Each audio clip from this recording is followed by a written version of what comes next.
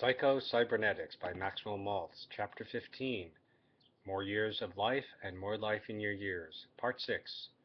Nonspecific therapy for wound healing made patients feel younger.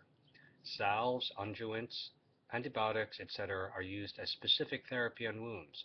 Back in 1948, I began experimenting with a nonspecific therapy in the form of a serum, which I had hoped might accelerate the healing of surgical wounds. The result of these experiments were published in the Journal of Immunology, if you are interested in the technical details. The hypothesis which led up to these experiments was as follows. If you cut your finger, two different mechanisms within the body go to work and to heal the wound. Acting through the RES, one mechanism called the granulation factor stimulates the growth of entirely new cells to form new tissue, which we call scar tissue. The cells so created are biologically young. Another mechanism, also operating through RES, acts as a control for anti-granulation factor. It is an anti-growth mechanism and inhibits the production of new cells. Otherwise, the scar tissue would continue to grow until your finger became perhaps as long as your leg.